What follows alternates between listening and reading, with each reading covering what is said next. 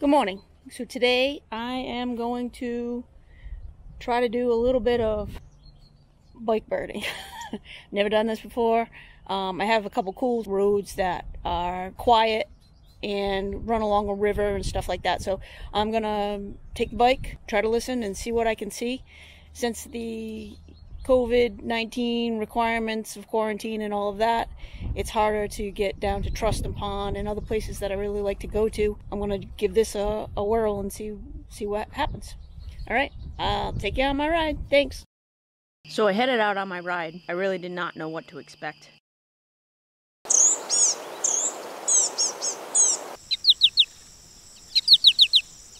On the bike now. I got to the road that I was thinking. It took me about, I think, 10 minutes or so. But where I am, it's absolutely beautiful road, and they just paved it, which even makes it easier to ride because it was full of bumps just a mere 2 weeks ago. Pretty much what I'm going to do is go very slow, see if I can hear anything. I did see 2 blue-gray gnatcatchers when I first started. I might pull the bike over at times in different spots, probably right where I am right now, and see what I can hear. I can definitely hear some pine warblers. I think I just saw a thrush. Oh, there's a cardinal.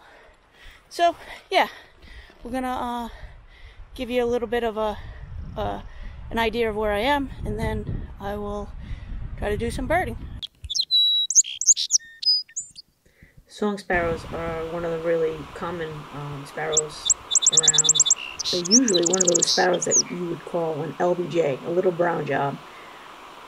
They have streaky breasts, and a lot of times you can see the main spot in the middle of their breast, and that's a good identification.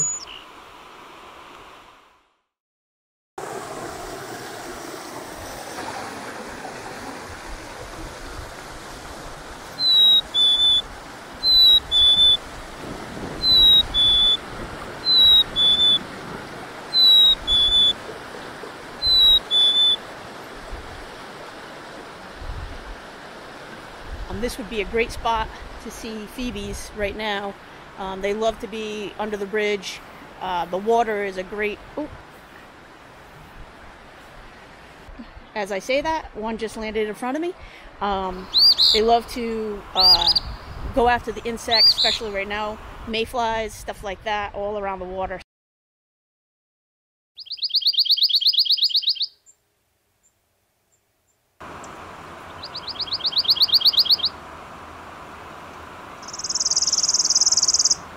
Just started to listen as best I could. There was a lot of birds. I just couldn't see them.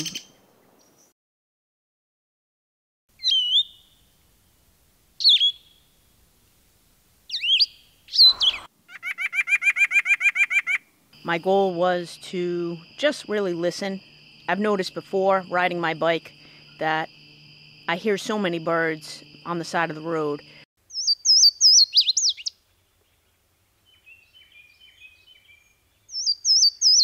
This guy gives the telltale signs of a Louisiana water thrush, just bobbing his tail up and down, up and up and down. And also, they're really loud. A lot of times you find these birds near more running water.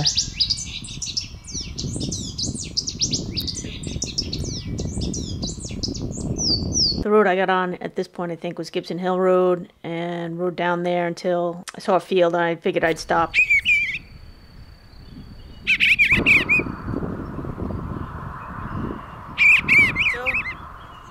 Going only like 5.5 miles, but I've stopped quite a few times.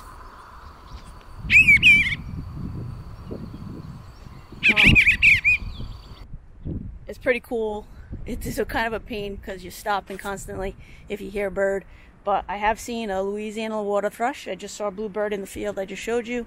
I saw a yellow-throated vireo, a lot of phoebes, lots of tufted titmice and chickadees, and it's a little bit of exercise and then a little bit of resting, a little bit of exercise, a little bit of resting. So I'm going to keep on going. I'm going to end up at Nichols Farm. Down the road a little bit, there's Nichols Farm, and I'm going to head there and probably put the bike somewhere and just walk around for a little bit. Okay? A huge surprise as I was going towards Nichols Farm was meeting up with this red fox.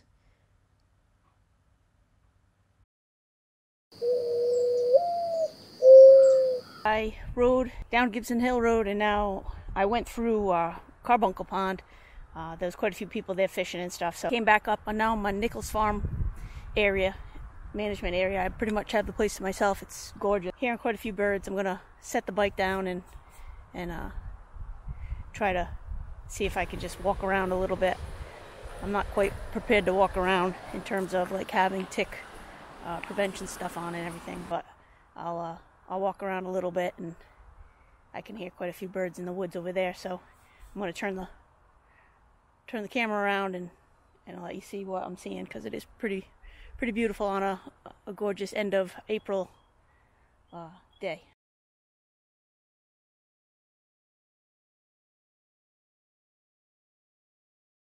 It really is pretty back in Nichols Farm if you've never been around there. There's a river, and it's springtime, so obviously the river was running pretty good. It's like short, small waterfalls. So I walked around a little bit, went down by the river, followed the trail a little bit.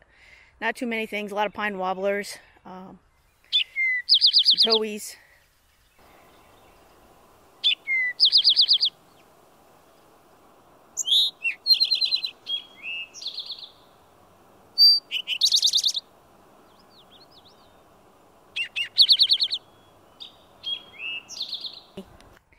Not too much, but it's late in the day. It's like 3 o'clock, so as I said, I'm going to head out and maybe head down the road a little bit more and see what I can find. Well, it sure is quiet. This is Broadwell Farm. It's, I think, one of the prettier farms around here. The only birds I ended up seeing were these roosters and then a mourning dove that I almost ran over. At this point, I think the cows were telling me to go home, and that's what I did.